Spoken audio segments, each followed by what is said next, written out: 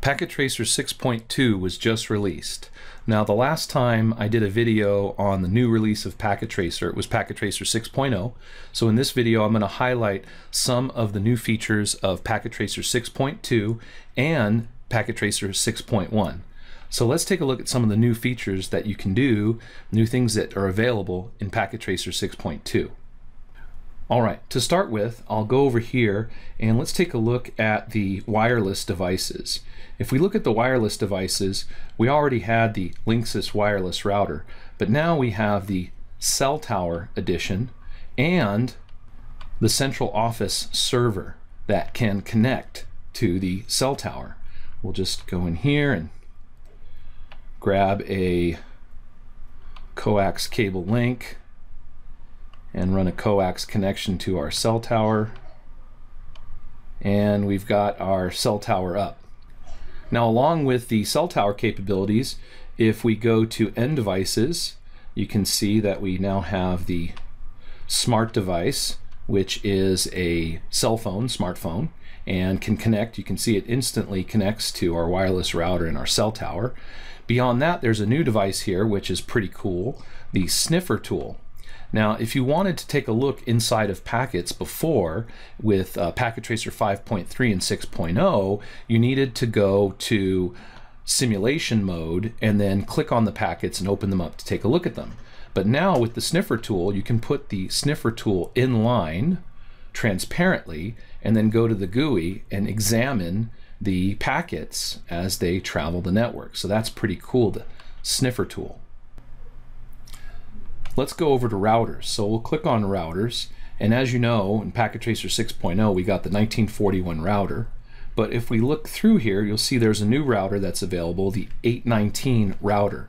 Now this router is pretty interesting. This is like a high-end router for a home or a really nice router for, let's say, a small office. And if we click on it, you'll see that it has wireless antennas. So this is basically a very nice small office, home office wireless router. So quite nice, and with the wireless capabilities built in, so the 819 router. Also, if you take a look at, let's bring out a 2811 router. The 2811 router can also be a wireless router. Now, it doesn't look like a wireless router right now, but take a look at all the modules, all the cards that you can throw in it here, right? So you have all of these cards available to put in these slots. So this is a very modular type of router, and we'll see here, where are the wireless? There it is, the HWIC, AP, AG, and B. So there is the wireless module that you could put into one of these slots, and then you'd have your 2811 router as a wireless router. So that's pretty nice. Also, talking about routers, the Packet Tracer 6.1 introduced the ASA firewall. We have an ASA 5505 firewall device. Now this is pretty neat because it uses, instead of the iOS, it uses the ASA operating system command line interface. And so if you want to play around and learn some commands with ASA, it's right here. So that's pretty nice, and it's still here included in Packet Tracer 6.2. Another thing that's pretty nice, if we take a switch here, let's grab a switch. I'll grab a 2960 series switch and throw it out here, and maybe another 2960 series switch, and I'll grab a PC and hook up PC and the server. There's been some real improvements in the server, and so that's why I'm bringing the server out here, and I'm going to throw some cables onto one of these switches just to show you a feature here. So we'll plug this in, and then we'll plug the server in, let's say to port 10. So now we have the server plugged into the 2960 series switch and the PC.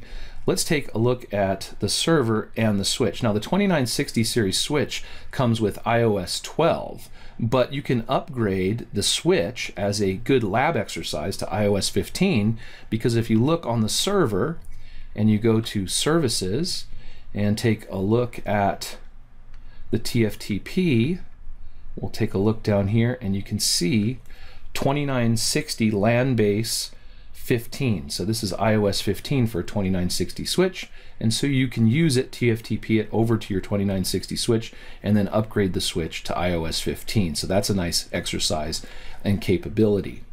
Let's take a look some more at this server and the services. We've got the web server, which has been completely improved. The web server now supports HTML5. It supports JavaScript and CSS. So that's pretty neat. You've got the DHCP server, a DHCP version 6 server with capabilities for IPv6 greatly enhanced in Packet Tracer 6.0, 6.1, and now 6.2. This DHCP version 6 server is really nice. We've got the syslog server, the AAA authentication server for Radius, and that's pretty nice. And let's take a look. So back to this HTTP server, I said it could support JavaScript, CSS, basically some HTML5 type stuff. So I was fooling around with it, and I created a file, and I've got a little game that I was able to create. So let's take a quick peek at it. So I'm going to open up my PC here, go to the desktop, open the web browser. Let's go to 192.168.1.250, and we want to go to, the file is asteroids.html. All right, I'll press go, and you can see that the game shows up here. If I hit play, you can see there is the game, and you can see that the JavaScript is running nicely in the browser window, and the server is supporting the JavaScript as well as the CSS. So play again here, see if we can, oh, all right, pretty cool. So the JavaScript capability and the CSS capability supported in the web server, and the ability to upload files into the web server is super nice. You can see here, if I go into my web server there's my JS file, which I can edit, right? So anyway, all kinds of files in here, mostly just my HTML and my JavaScript, and I think I put my CSS right into my HTML. Okay, I'll minimize that.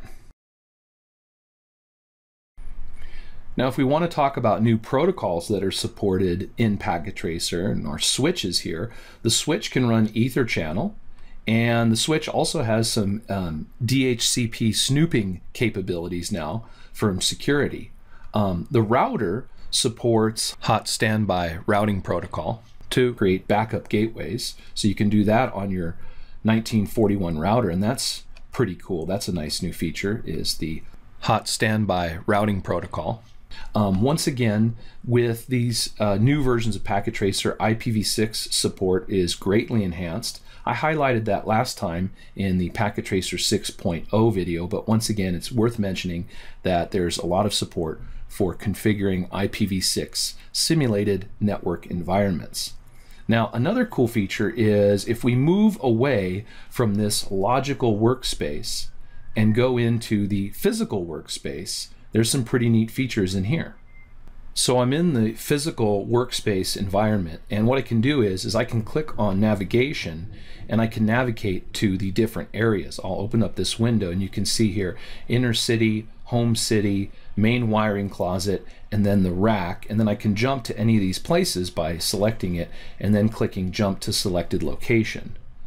I can also just use this bar right here, and I'll go right to the working closet here, and it takes me into my rack, and there are the devices that I've put into Packet Tracer, and there they are on my rack. Now, one of the nice new things about this is that the wiring here and the support for actually changing your cabling right here on the rack. So in other words, I can select this Ethernet cable and I can move it to a different port. Now, it takes a little bit of it's a little bit sensitive right now on moving the Ethernet cables to the different ports, but it works. So you just basically have to play with it. There it goes. You can see I just moved these two cables to different switch ports on the switch.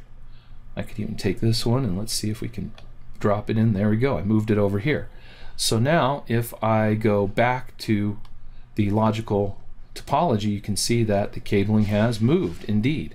So that's pretty neat, and that's the enhanced support in the physical environment. And this is nice because it gives students a little bit more of a working feel of what it would look like to have equipment like this in a networking closet in a real world environment, and how things would be cabled up possibly in that type of environment.